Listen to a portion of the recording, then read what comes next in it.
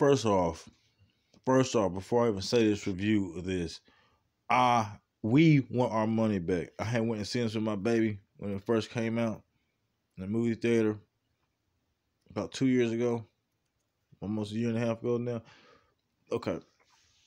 I am a huge fan of Resident Evil. I've been playing the game since I was a little kid.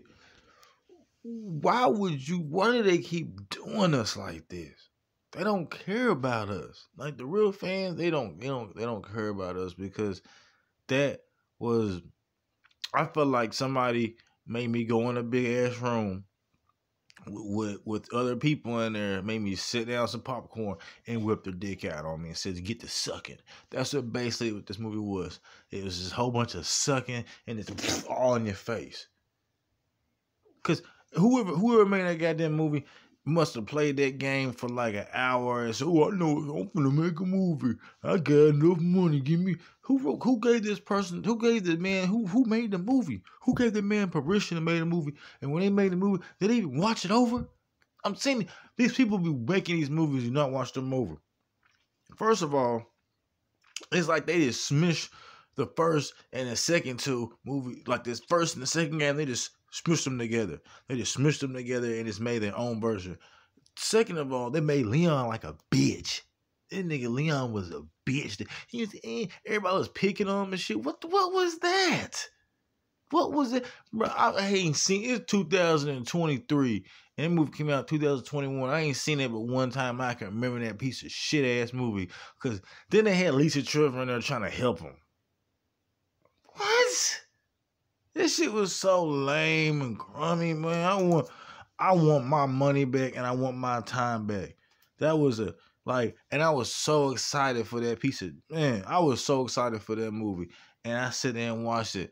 And I was just like this the whole time.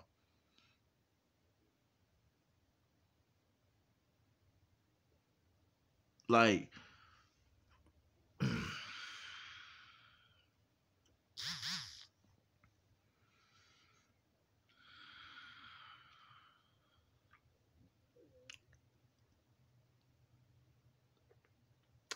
it's so much wasted potential. So much wasted potential. I don't even remember. It was just stupid. Jill didn't look like Jill. Leon was just like, he looked like some kind of Cuban. He was working for the cartel. Jill looked like fucking whoever that's supposed to be. It didn't look like, these people did. It was just stupid, man. Like, god damn it, keep fucking these movies up, bro. Whoever made that movie, he need his ass whooped for real. That, like, if anybody more than y'all want to talk about Donald Trump, whoever made that Welcome to Raccoon City, he need his ass beat. And if I ever catch you, bro, if I ever find out who you are and I catch you outside, it's gonna be some problems. I ain't trying to get on trouble on here making no idle threats, but it's gonna be some problems. Because you wasted my time, you wasted everybody else's time, and you took our money. You took our money and you ran with it. Fuck you.